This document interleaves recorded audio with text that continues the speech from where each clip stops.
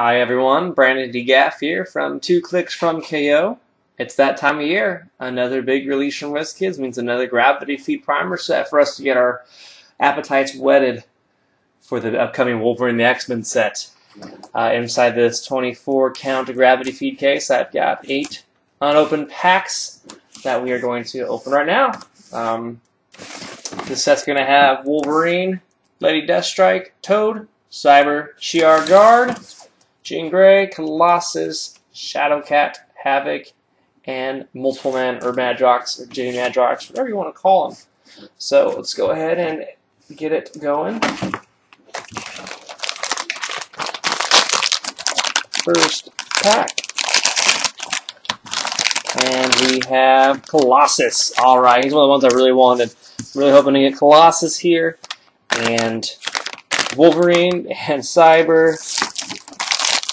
Lady Deathstrike as well.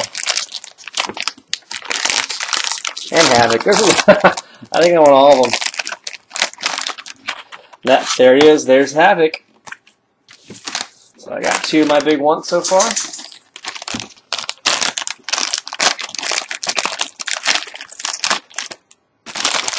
Next pack. Multiple Man. Awesome. That's one guy right there I wouldn't mind having multiples of. But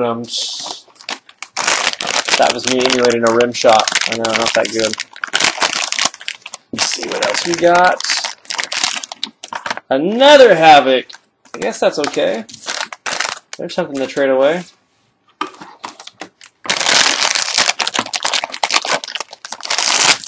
Pack number 5. Please, you Wolverine. Lady Deathstrike. Another one I was really hoping to get. Sweet. Happy with these thus far.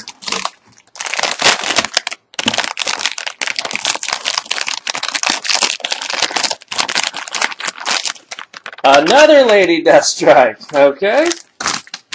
Come on, 2 more left. Come on, I hope Wolverine's one of them. Or Cyber. Another Lady Deathstrike. Oh boy. What this is going to be. Come on, Wolverine. Come on, Wolverine. Or Cyber. Wolverine! Alrighty. Sweet. Looking at the paint applications here, the Colossus looks pretty dang good. I don't see really much of anything wrong with them. Like a little unpainted spot in the knee, a little bit of a overlap red there on his right leg. I mean, not noticeable or doesn't ruin the figure at all. Then Wolverine, not in the same category as Colossus. Little blurry blue paint on the top. Could use a little bit better paint on the legs. There's a few spots there, and apparently he's got a little blue on his arm. But I mean, it still looks pretty solid.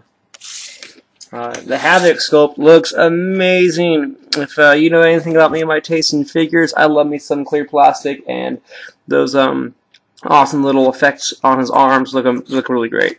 I was kind of thinking before I saw this sculpt that he might look something like Thunder did from the Teen Titans set. Just maybe a little bit of variation in the sculpt, but no, I like it a lot. Big fan of this. So. This guy's gonna look pretty. This is a really cool sculpt too. You can see the M. I mean, you can't see it in the camera. He has an M over his right eye, and his face only slightly derpy. I guess it's not full derp like Sin, but trench coat looks nice on him. Paint looks nice. Pretty solid looking. The Lady Deathstrike, and I checked on all 3 of mine. They don't have belly buttons. Their midriff is showing.